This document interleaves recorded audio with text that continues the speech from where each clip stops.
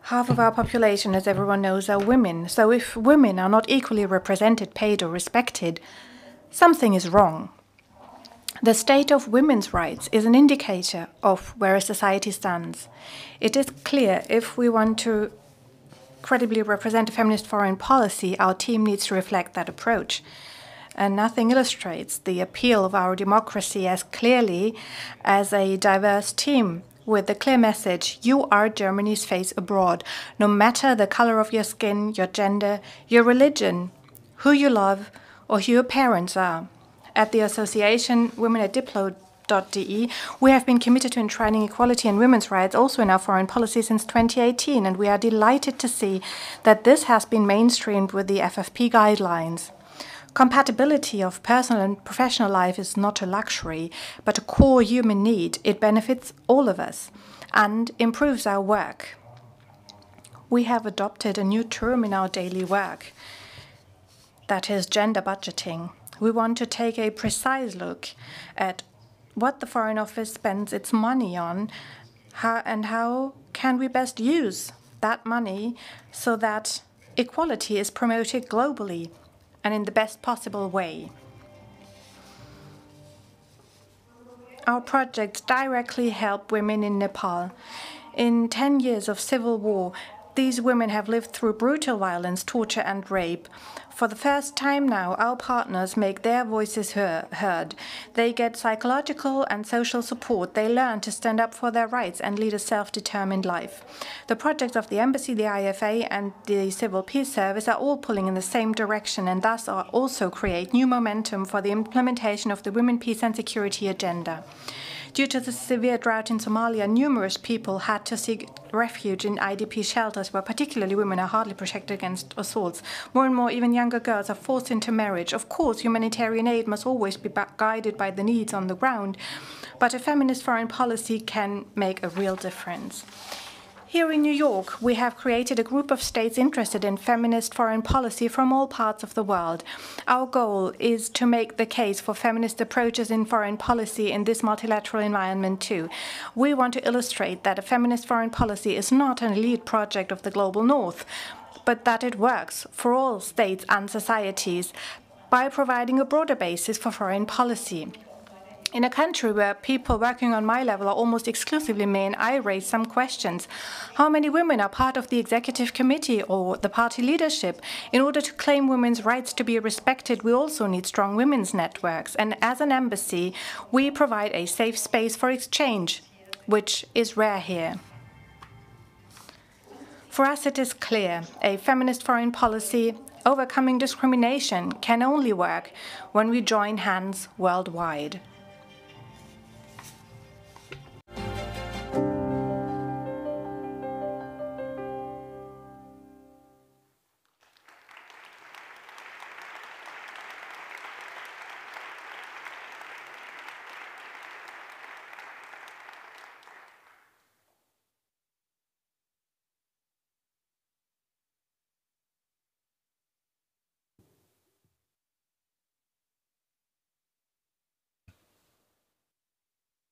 Meine sehr verehrten Ladies and gentlemen, it is my pleasure to welcome you to today's event about the guidelines for foreign feminist policy, and I would like to give the floor first to the Foreign Minister of Foreign Affairs. Ms. Baerbock, you have the floor.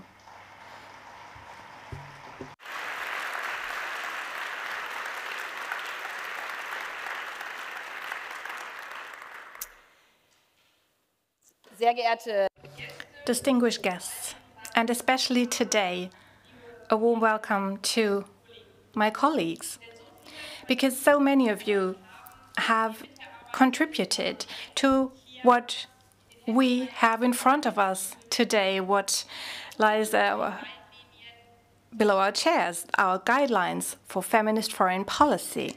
I have to admit that it was quite astonishing for me to see in this process what kind of trigger word this small word feminist can be. But the goal we pursue with these guidelines is something that should be self-evident in the 21st century. That is, all people having the same rights, freedoms, and opportunities, regardless of their gender, their religion, who their parents are, what they look like, or who they love. And as we all know, in every country, women make up half of society. Feminist foreign policy, therefore, is not a battle cry, but it is a mandate derived from our basic law in Germany. And it is certainly not some stuff. We're not making a fuss about nothing here. It is a hard security matter, because if women are not safe, no one is safe. This is what a Ukrainian woman told me when we were standing close to the contact line in the Donbass back then, before the 24th of February 2022, before Russia's brutal war of aggression. And this sentence stuck with me ever since, because we all know what came after: war, suffering, terrible violence. And this sentence illustrates that women's rights too often are an indicator of the state of our societies. Too often, internal repression is a warning signal for future external aggression, as was the case with Russia. If women aren't safe, no one is. But what is also true is where women are safe, we are all safer. That is the positive message. We know that peace agreements are more stable when women are involved in drafting them. The likelihood that such agreements hold increases by 20% if women are involved. On the other hand, when large parts of the world population are excluded, we cannot reach lasting peace and security, because justice cannot be granted. And when large parts of the population cannot participate equally, no society can tap its full potential. Economists see a global growth of 26% in 3 years when women worldwide equally participate in the labor market. This is why feminist foreign policy is in all our interest. It is not, as some say in a bit of an arrogant way, just a question of values. Feminist foreign policy is in our security interest. It is in our economic interest, too. Rights, representation, resources. This is what feminist foreign policy is about. And these 3 R's mark our guidelines. As the name tells us, these are lines to guide us. So they are not carved in stone. They are rather an invitation to constantly review what we are doing, to learn from one another, and, if necessary, to also correct things, reflect what we can do better. Feminist foreign policy is a continuation of what we call gender mainstreaming in domestic policy. Also has been a trigger word a few years ago. So that means a strategic approach to take into account the different life situations of women, of people, in all their diversity, in all political and social endeavors. Just as the principle of gender justice is based on the awareness that in many areas there is no gender-neutral reality, because different genders can be, different people can be affected in different ways by political decisions and administrative acts. And that is why this also holds true in foreign policy. And let me mention here, because some obviously misunderstood this, or what I rather believe want to misunderstand, these guidelines are not a missionary pamphlet with which we naively intend to make the world a better place. On the contrary, what is important for us is that we want to learn from others, because we see that some parts of the world are way ahead of us in some areas. if we look at the share of women in the parliaments of Rwanda, Mexico, and South Africa, for example, it becomes obvious it's much higher than here in Germany. So the more countries are on board, the better we can become.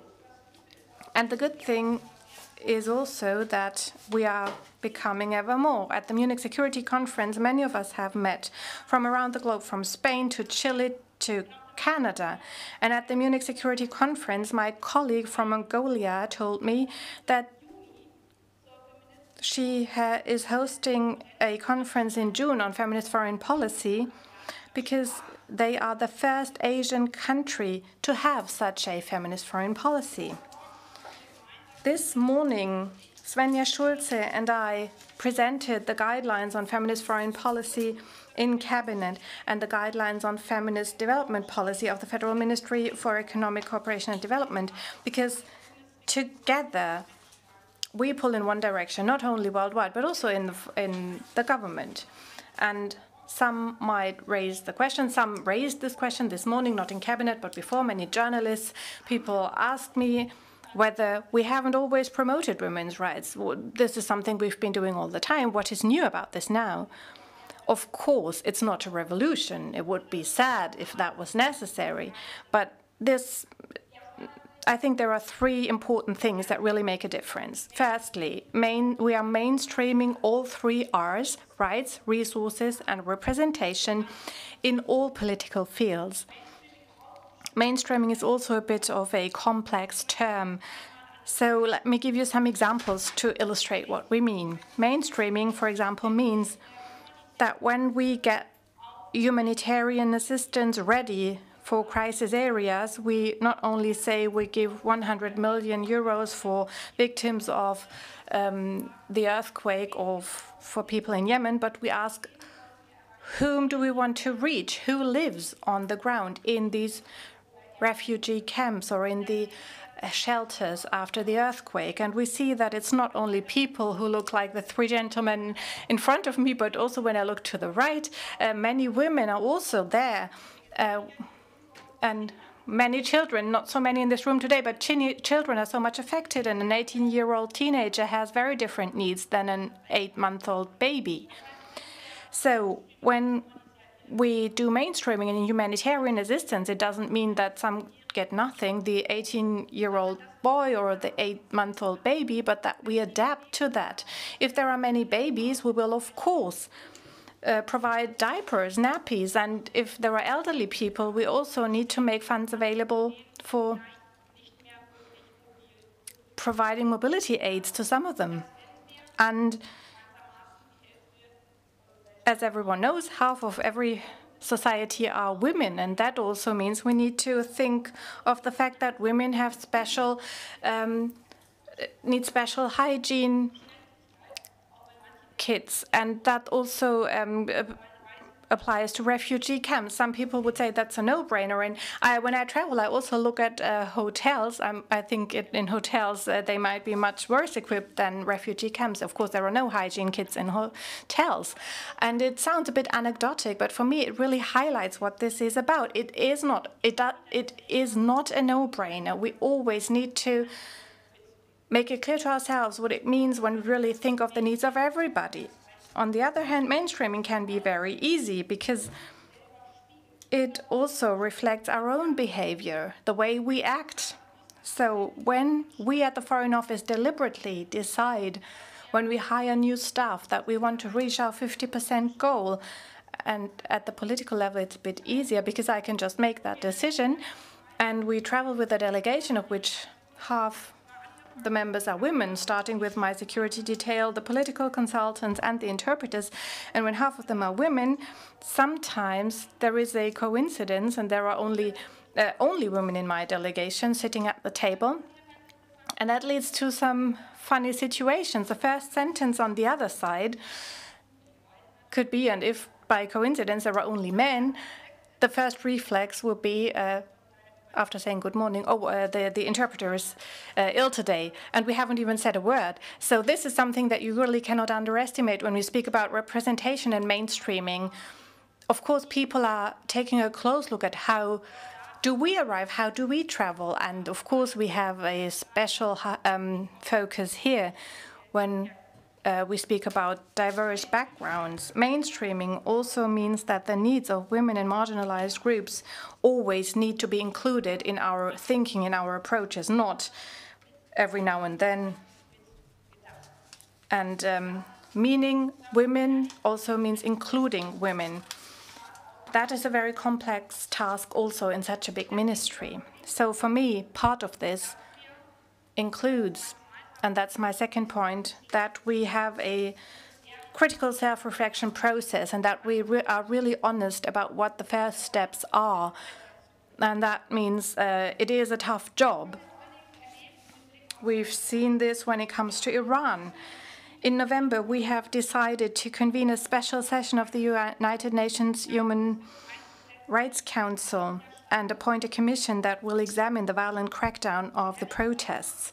And to be honest, even at the day of the vote, when I entered that hall and was about to give my speech, we didn't know what the result of this vote would be.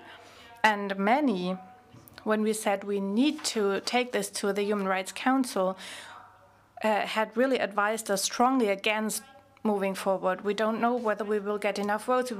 We don't know what signal that would be. But part of this is also part of feminist foreign policy. For me, launching things, even if you cannot be sure that you will be successful immediately, being willing to push through, go the extra mile, even if you could fail, because going the extra mile already changes something.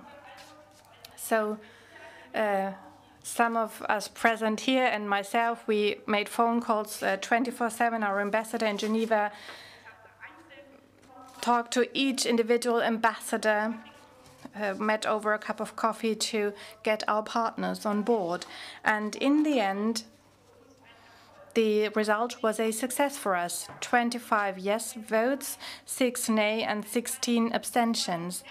And especially the 16 abstentions were the real success, because countries and people whom we had talked to directly told us, well, actually, I cannot support this violence with a nay vote, this violence that we see in Iran. And that was important. But, of course, some of you are present here today. The question was raised, what is the consequence of this? And we see that the Commission is now gathering evidence, but it still is a long way to go, and we're not naive. Feminist foreign policy does not mean that addressing a topic will lead to success immediately. Feminist foreign policy is no magic wand with which we can charm away all wrongs in the world in the blink of an eye. No, feminist foreign policy is marked by the fact that it requires stamina. So it needs to pragmatically gauge what is realistically possible. And that also means that we need to bear with dilemmas and that we need to face dilemmas. And if we would shy away from that, if we were to say we'd rather not address this and do such trade-offs, something that happened in the past might happen again, that women's rights issues fall by the wayside. And for me, this became very clear when we looked to Afghanistan. And the first are the rights of people. When the Taliban came to power again, we could see how massively women's rights were trampled on. Access to school is denied, access to universities, even a walk in the park. And around Christmas, we got the news that women were no longer able to work, especially in humanitarian assistance and healthcare, food sales, because women were no longer supposed to work in these areas. And then we needed to see what we could do. Of course, first we condemned that, but the question that then came up really shows whether you're willing to address this dilemma or not. The question came up of, do we just continue the payments? And being ready to think this through, knowing that it will be a very tough decision to take, that was feminist foreign policy. To me, that's where it starts, not just announcing great results once the process is over, but asking difficult questions. And this is why I, as a foreign minister, raised the question at the United Nations. I asked, what do we do? Do we just continue the payments? And that would mean that we were paying women for staying at home in their domestic prison, as many perceive it. And of course, then the question came up, if we don't give money anymore, what will happen to these people? We're talking about 26 million people here who rely on humanitarian assistance. Don't we leave women and children alone here? And we could just have gone the easy way. We could have pretended not to see the problems. Could have told the Taliban, or we could have told Taliban we'll just continue with the payments. Of course, we pay money to different organizations from the United Nations. But if you are really committed to feminist foreign policy, as we do, we said we will not turn a blind eye to that question.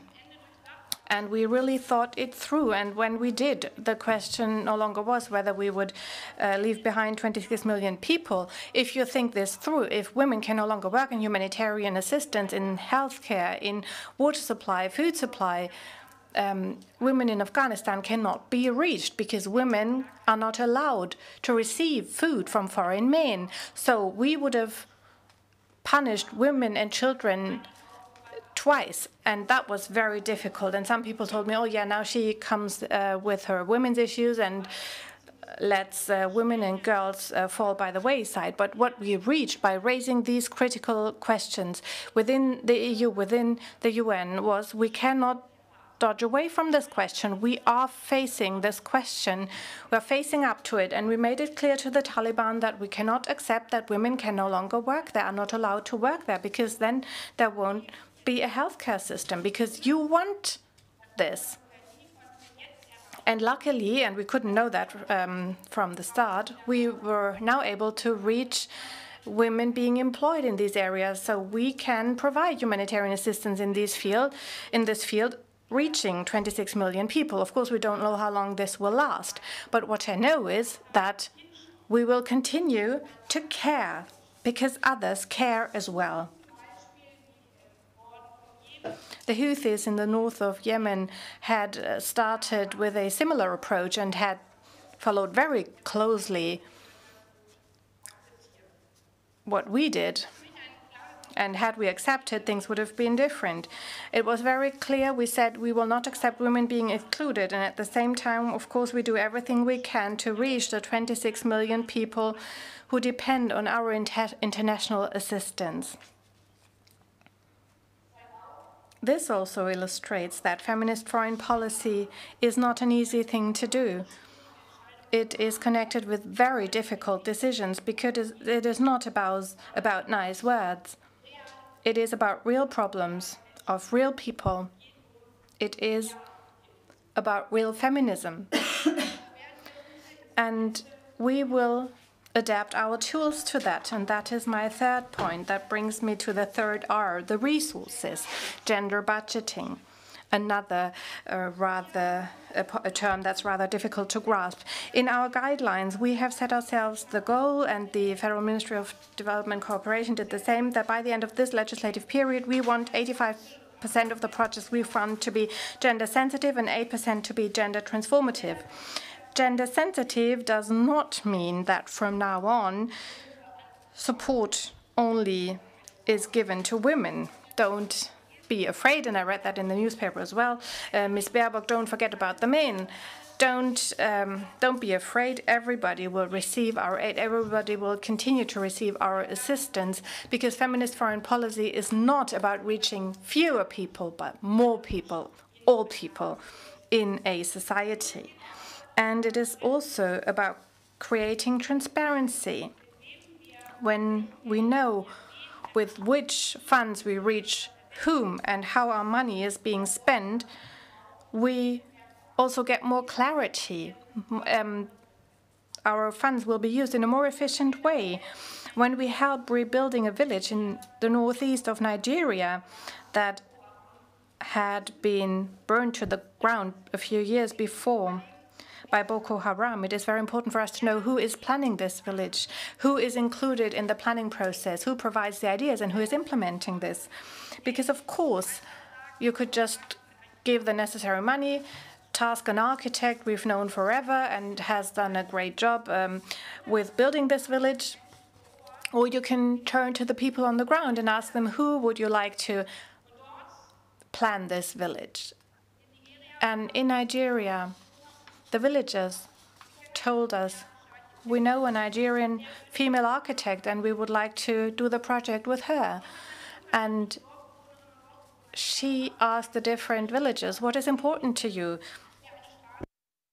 When we build a road, when we build a street, what is important for you? When we look at hygienic or sanitary installations, where should they be placed? And I think a few decades ago, people would have said, don't ask all of them, that's too time-consuming, it costs too much money. We've prepared everything ourselves.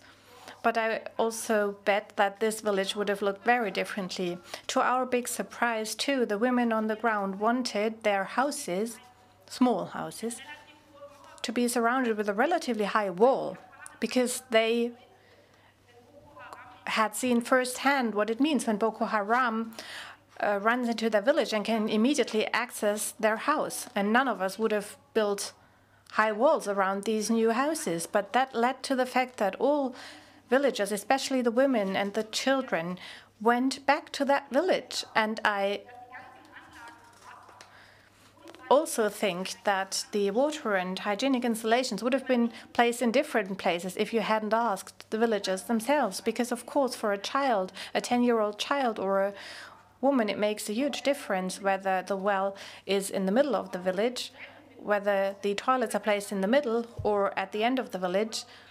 And according to German hygiene standards, or for smelling reasons, you would say you would place them at the exit, but might be a dark space. And gender sensitivity means that we are more sensitive, that we take a closer look at what the needs of everyone are, and that this way our assistance is used in a more effective way. So gender budgeting is in our very own economic interest too. Listening, giving those a voice who speak with a lower voice or are forced to lower their voices. Initiate change together. This is what feminist foreign policy is about. And of course, this important work starts with us. If we are honest and not just embellish things, saying, well, we only have 26% of women in our embassy staff because women did not apply for these jobs. But if we ask why this is the case, the work only starts. Out of 226 missions abroad, only 60 are led by women ambassadors. And this is not a coincidence. There are structural reasons for that. And we need to address these structural reasons, even though it is hard for us, because we need to ask ourselves why at one of our embassies in an EU member state recently, at an event, another ambassador had to be uninvited and be able to bear the answer because he could not access our residence with his wheelchair. And this is what we want to change. It was no coincidence that he couldn't come. It was a structural hurdle. It was a hurdle. Structural discrimination.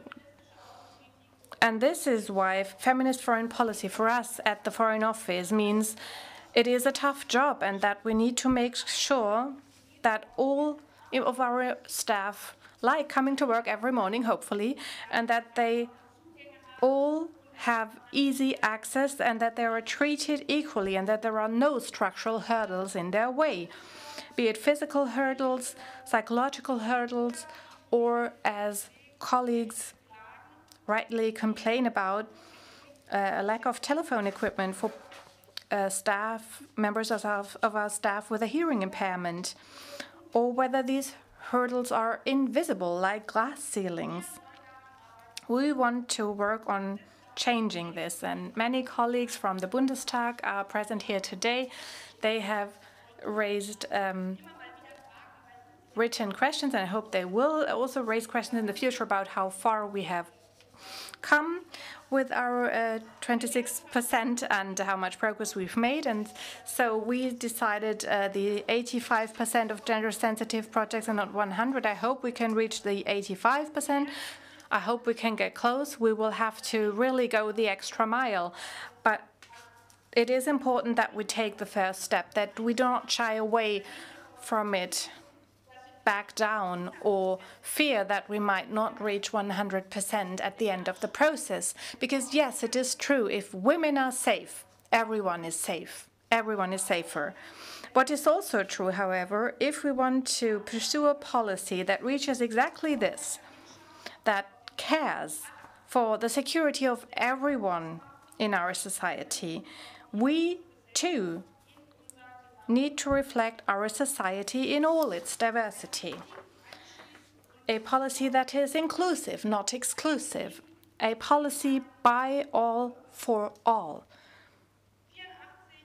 84 million, loud or quiet.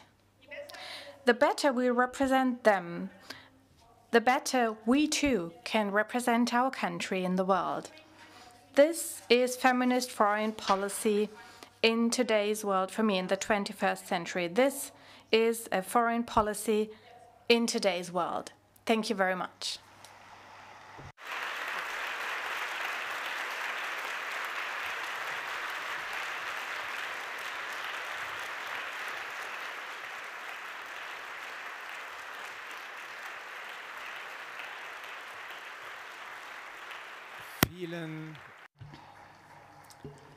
Thank you very much, Madam Minister, for presenting to us the guidelines with regard to the norms, the structures, but also the concrete contents. I think many people might have a vague idea what feminist foreign policy might be about, but they will have a clearer idea now. We would now like to take a closer look at feminist foreign policy. I'm afraid we have to close on time at 3 p.m. That is, we don't have that much time, but I'm nevertheless delighted that the Foreign Office has been successful in getting together quite a prominent and knowledgeable panel. Lieutenant Commander Mariga Braga, who is with the Department of Peacekeeping Operations of the UN headquarters. Then next, Veronika Zepkalo. I'm pleased, I have to make that point here, that Veronika Zepkalo is here today because she unfortunately had to hear bad news today. On her wedding day anniversary, her husband has been charged on 12 counts, amongst them treason, which is tied to capital punishment in Belarus. A most warm welcome to you, Ms. Zepkalo.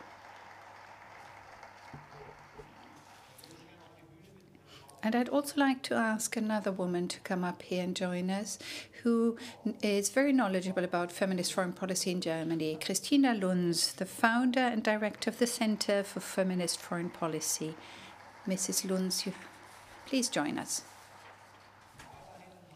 And then I would like to welcome Sanam Naragi-Anderlini, the founder and director of the International Civil Society Action Network, ICANN, in Washington, D.C.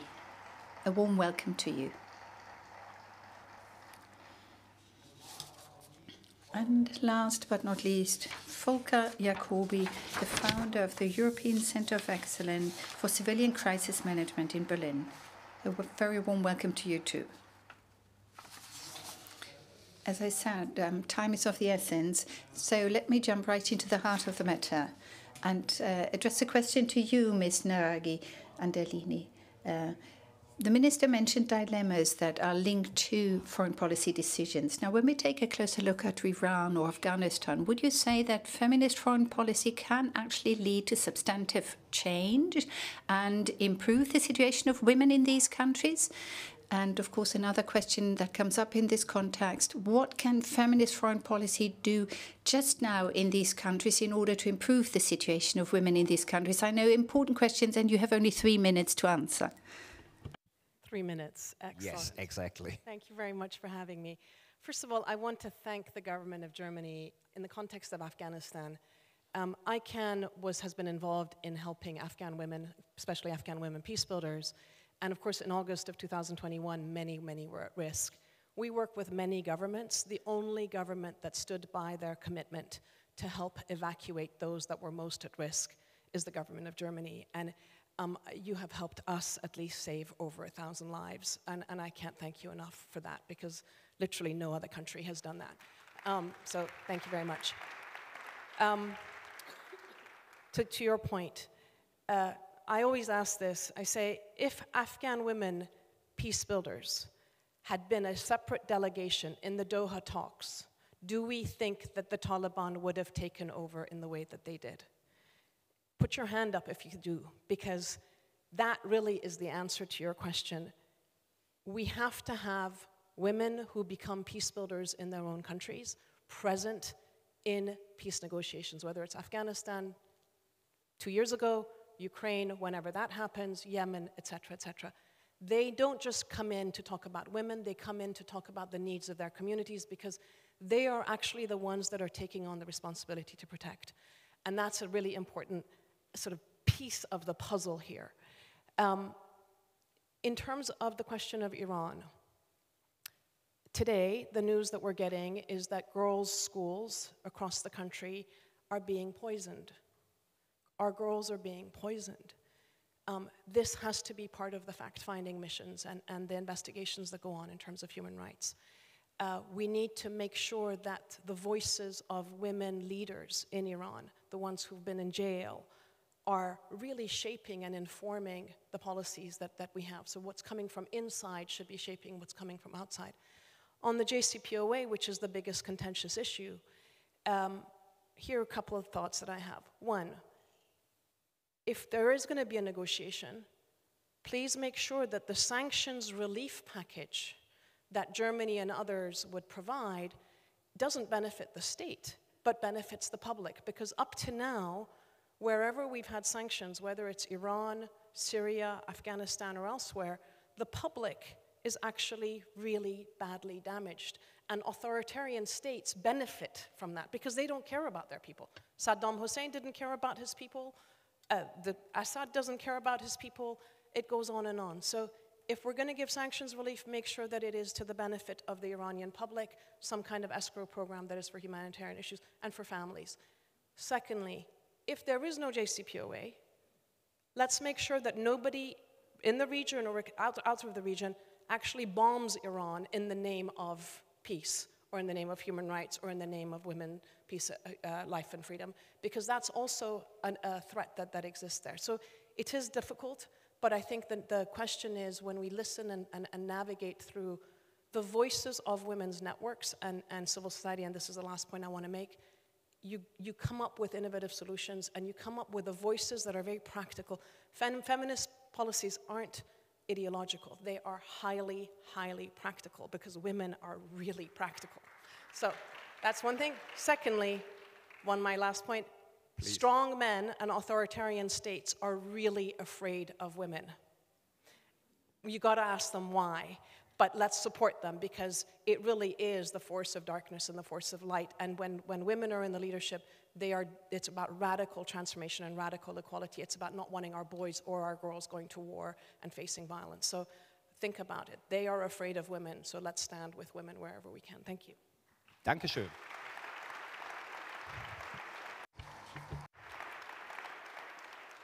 Ich würde gern auf einen anderen Aspekt. I would like to address another aspect, Ms. Tsepkalo, the question of representation. How important do you think is gender equality in a society, and how do societies change as a consequence?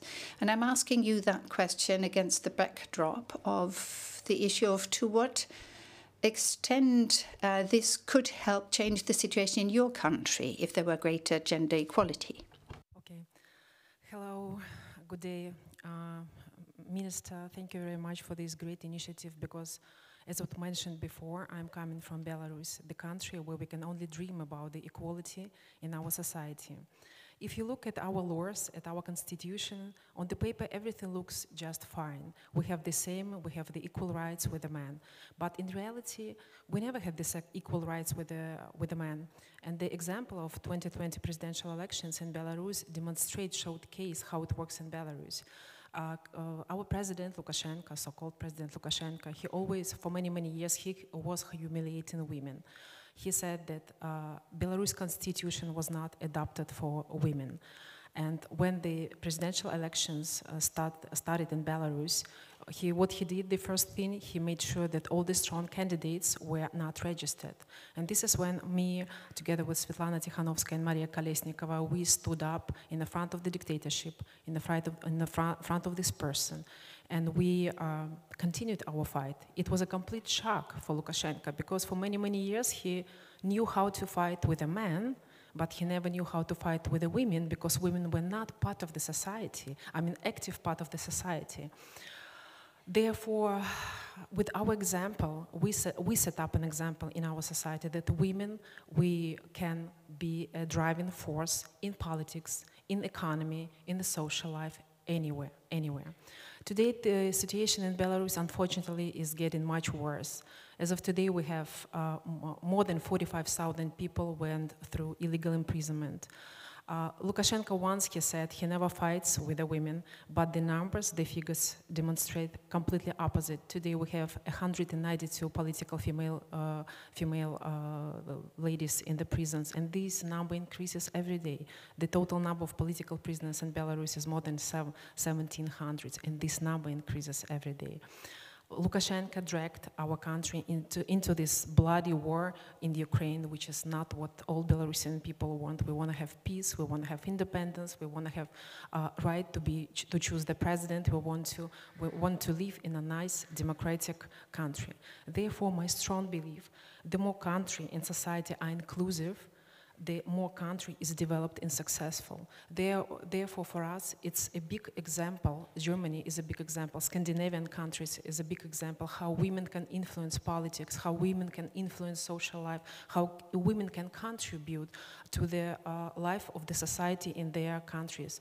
Therefore, please, we appeal to international community, we appeal to German government, please help us to open a criminal charge against Lukashenko, because we believe once he steps off of the power and women be part of this society, we will manage to build a country with the freedoms and democratic rights. That's why please help us, do not leave us in this fight, because we understand Ukraine is a top agenda, of course, because of the war, but please do not forget about our people, about our women, about the situation in Belarus, and the situation is much deteriorating each and every day. Please stand with us.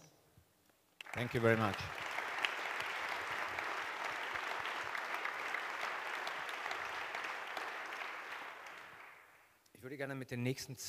If I may, I would like to take the next two questions and direct them more to the military aspects of security and peace agreements. If I may address a question to Lieutenant Commander Marcia Braga. She has a very comprehensive operational experience. What difference does it make if women and marginalized groups are included in peace negotiations and also in peacekeeping to a greater extent than has been the case in the past? It's a very important objective of the agenda for women and peace. How does it change in a positive way, probably, the aspects of peace negotiations and the aspects of peacekeeping? First of all, thanks so much for having me here. It makes all the difference. Without the participation of all the segments of the communities that you serve, we can't have sustainable peace. We need to have men, women, and marginalized groups as well being part of this process, equally represented. It's the way to understand the most vulnerable groups, the sensitive areas, the threats facing them, which is crucial for prevention, protection of civilians, and also for the stabilization of the country. So when I was in MINUSCA, we developed an action plan, and the idea was to ensure that gender perspective was being part of the peacekeeping operations in the Central African. And this action plan had 5 steps. The first one was preparing the teams and ensuring that we had gender advisories in sectors and focal points in battalions. And ensuring that the gender perspective was in place. So, for example, gender sensitive patrols, that was a moment that you could see the most vulnerable groups. And in Central Africa, during my patrols, it was very clear that women were very exposed. So they were disproportionately affected by the conflict. We could see all the time women, children moving and looking for water, looking for firewood, and accessing their farms. And there was no option. So they were all the time very exposed, and this kind of information was very important to be used in the military plan, to reinforce our positions in these areas.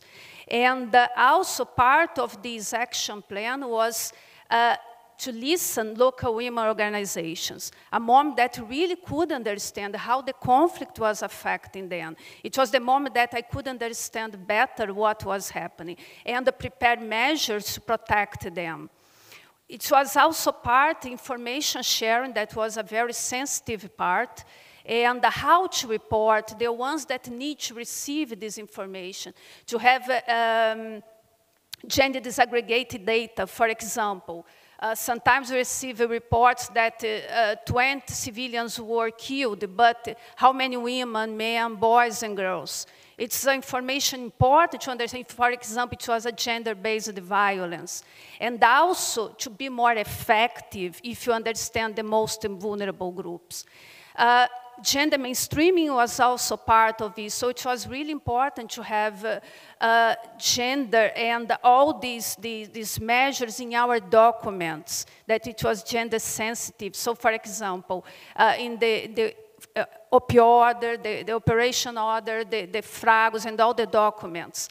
Another important part of this action plan was the engagement teams. And this was the moment that we engaged with local communities in order to understand their concerns. But not only this, to include the local communities in the peace process. It was very important because in one moment, the mission will leave. You are there to support, and the country will continue. So it was very important to have all this participation of local communities. So this was the way that it continues now. We have all these gender advisors working, and lots of documents and training to be prepared to deal with these aspects. But I'd like to say also that it's a top priority for the Department of Peace Operations. It's part of the action for peacekeeping and the only way to be effective on peacekeeping. Thanks so much. Vielen herzlichen Dank. Thank you very much indeed. As I said, we would like to focus on the security aspects now, so my next question goes to Mr. Jacobi.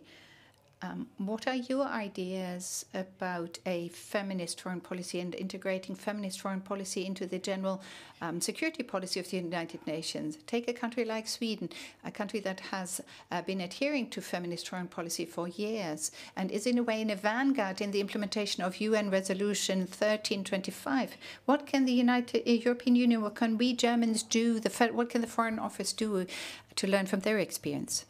Thank you for the interesting question, and also thank you for inviting me here today. I can only subscribe to what has been said by previous speakers. The challenges are identical to those that the UN and other organizations face when it comes to participation and equal representation for women and men in these missions. The missions of the European Union, the civilian missions, that is in particular, constitute the core instrument of the common foreign and security policy, the common security and defense policy of the European Union. And I hope that at some point in time I will be in a position to say that there is a common feminist foreign policy of the European Union and security policy of the European Union. Hannah Neumann, the EP member, suggested this quite some time ago, so it's not a new idea. My wish would be that we, and that includes Germany, in the European Union, improve our representation of women in these missions. Do we have enough women? No. Does Germany provide a second enough women? The answer, unfortunately, is also no. So, as regards the civilian non-military engagement, the CIF that is, the situation is much better. But when you look to the police forces, it's really, really not good. There are ample reasons why that is the case. And I would like us to think about how we can make sure that connected actions and connected thinking within Germany can be improved, because the personnel that has to work for the European Union is mainly from the judicial sector and the domestic sector. Not uniformed forces are the majority of them. What we need are to integrate and connect our thinking here. It's nothing new, I'm telling you, in order to ensure that we have a greater representation also of women in these organizations, thus also having credibility as we engage with our counterparts. Thank you.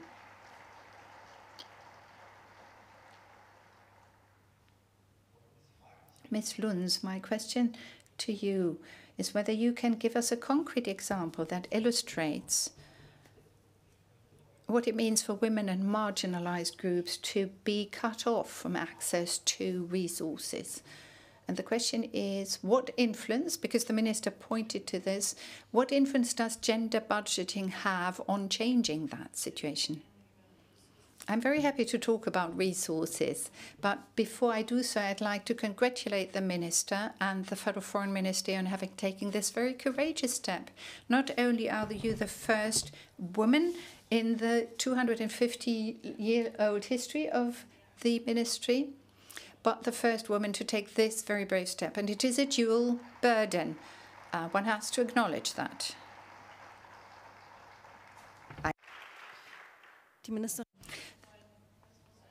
The minister gave us excellent examples for gender budgeting, spreading the funds in a way that all groups of society benefit, not only the traditional ones, as has been the traditional practice group from the global north mainly, privileged and benefiting more than others. I want to be pushy, and I see it as my task to be a bit pushy as I talk about these things, and also take it to a somewhat superior level. Foreign policy, as I say, Germany wants to achieve peace and stability, and research goes to show that this is only possible if we reduce patriarchal structures in countries and use funds and invest them in a way that they are drawn out of the strengthening of patriarchal structures, especially in violent societies. In 2021, this became obvious. It was the second year of the pandemic where we didn't have enough funds globally to distribute enough vaccines across the globe. That was the year where we had the highest numbers ever that went into military expenditure. $2 billion was the global number reached. At the same time, $6.5 billion were dedicated by the UN to peace efforts, less than 0.4% of what was spent on militarization and defense.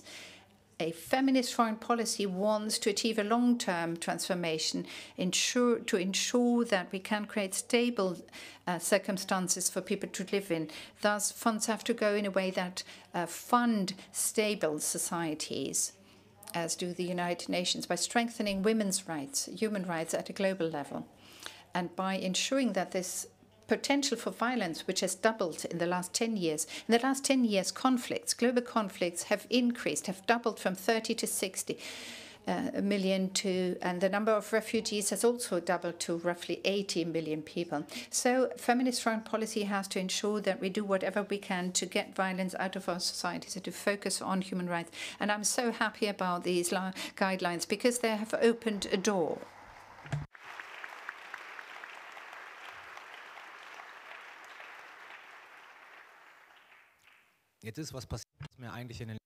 Now, something has happened that hasn't happened to me for 30 years. I am moderating, and the organizers say you have an additional 10 minutes. I'm very grateful for that, and it provides me with the opportunity to ask you a question, Madam Minister. Bringing things to a head, if I may. For almost a year now, for more than a year now, we have been confronted with Russia's war of aggression against Ukraine. We hear, okay, feminist foreign policy. And this tough security policy we've been pursuing for a year now, this doesn't go together. What is your response to those critical voices?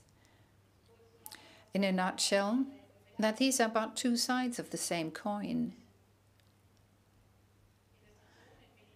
Investing in military, Christina Lunz was very clear in that regard, is not an end in itself because we think it's a wonderful thing. We believe that it serves our ability to defend ourselves. And this is why the federal government, in the face of our European peaceful order being attacked, wanted to make sure that we invest into our ability to defend ourselves by making 100 billion euros available.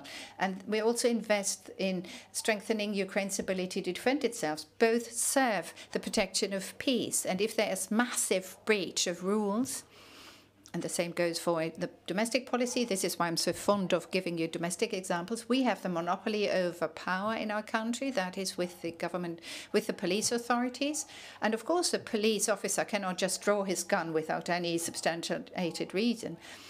And the same goes for other sectors. But in emergency situations, if they're confronted with the worst violation of rules, the police officers are committed, are obliged to intervene to protect the victim because otherwise they would refrain from assisting them. That would be a criminal act in Germany, especially if you were to do it whilst being in office and being serving, so to speak.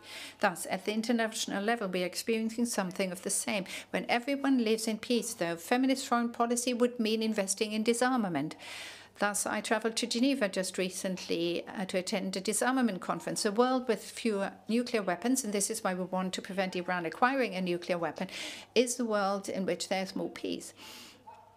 If someone uses these weapons in order to ensure that he can continue to breach international rules, if that occurs, we are obligated to assist the victims and to help Ukraine defend itself, equip them, because if we were not do so, we would have abstained from providing the necessary assistance. So both go together for me. A feminist foreign policy, mentioning people being raped and abused in a war, yes, in a war situation too. Abuse is not an everyday occurrence. It is a war crime and has to be investigated and prosecuted.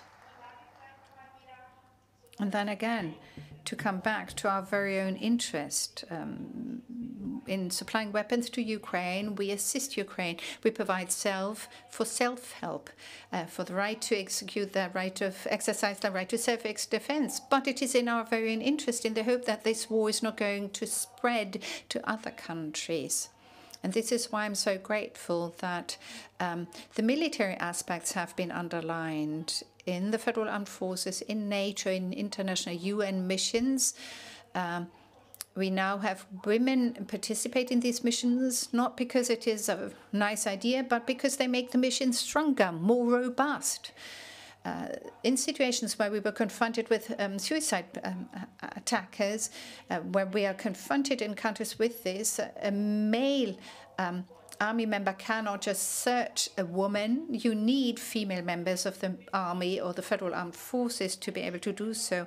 An army without women would thus become a weaker army than one with women. And our objective is to also achieve gender equality there, because we believe that to be in our very own security interest. Thank you. Before I hand the floor to someone from the audience, would ask them to come up here and join us. speed round, excluding the minister. One sentence when you are not yet convinced of feminist foreign policy making sense. One sentence that you would reply to that person. No Thomas Mann sentences that extend over 3 pages, please. I think that substance speaks for itself, whether you call it feminist foreign policy, full stop, 2 sentences. Ms. Lunz. Feminism, feminist foreign policy works against violent structures. If we want long-term peace, it cannot be achieved without feminism. Lieutenant Commander Braga. Sie macht unsere Gesellschaften gerechter und stärker. Women are power, and women in solidarity, when women work together, we are superpower. So let's fight for our solidarity and superpowers. Right. In the past 15 years, we have started many, many wars, and we haven't stopped them. So to me, feminist foreign policy is actually a reform of how we think about diplomacy, about how we bring the voices of people who care about peace and who are peace actors on the ground when we're not there to the tables to ensure sustainable peace. That's what we need to do, because the way we've been doing it up to now is failing. Thank you. Ich würde jetzt gerne Düsen Tekal. I would like to ask Düsen Tekal to join us here from Hava.help and ask her to briefly give us her thoughts and her impressions at what she has heard so far on the guidelines on feminist foreign policy. 3 minutes, please. Thank you. Thank you for the opportunity to be asked to break this down as an organization that has been founded in the face of a genocide. I'm talking the Yazidis here, the religious community of the Yazidis. Feminist foreign policy is for us serious human rights policy. It's not just dabbling with politics, but it also includes defending international law if a continuing genocide happens, as is the case. Was the case with the Yazidi bombers. And Ukraine is a case in point. It shows how important this is. People tend to say this is a construct. It's nothing to do with my reality. But the opposite is the case. Along the lines of what Christina Lunz just said, I'm very grateful that the political will is there, that we have a foreign minister here who takes this seriously. And I have to be very honest that the flag she gets is an indication of this being actually a revolutionary spirit that is being expressed here. As I said, what does it mean for us? For us, it means that women are being empowered to speak out on their own behalf. This goes for the women in the Global South. Feminist foreign policy is not just about gender equality, but intersectionality has to be applied in a way that the women from their own regions, the brave and courageous Iranians, Afghans, Yazidi women, become agents of change. And we have to strengthen these structures. The women say to us, you know, we don't care what you call it. We don't know the names. We just want to improve the circumstances in which we live. We want to live in peace. We want to be able to feel hope, and we want to prepare a future for our children. And a time where women are being poisoned simply for being women, times in which women are not allowed to participate in education. Afghanistan has a better part, and we've left the women alert. We left them alone. One has to be frank in saying that. We have not kept the promises we made. And at times like these, it's important that this feminist foreign policy is a promise that will be kept. And what it means is something that we together will have to, in a way, make come true in the years to come. Thus, everyone has to engage. That is my invitation here. We need your support. It has to be an optimistic and positive approach that welcomes this policy, because these women there and the men too need you. Thank you. I think that that was an excellent concluding remark for the events of today where the feminist foreign policy guidelines were presented to you. Thank you, Madam Minister, for your contribution. Thank you for the time you spent with us, listening to us, discussing with us. Thank you to all of you who've come here, shown up in great numbers to attend this event. Thank you to those who, I don't know, were out there following us by video link. The Federal Foreign Office has the great honor, and I thought at first it was a joke, because I was told afterwards, they'll invite you for a glass of champagne. No, this is true. You are invited to enjoy a glass of champagne, a cup of coffee or tea, and a piece of cake. Take these guidelines with you. Spread them. Spread the news. Show them to your friends, all those who only have a very vague idea of what foreign policy is about. It's not designed to remain in the Berlin bubble, but we want it to go to all corners of the world. Thank you very much indeed, and thank you for having contributed. That goes to the panelists today. Thank you.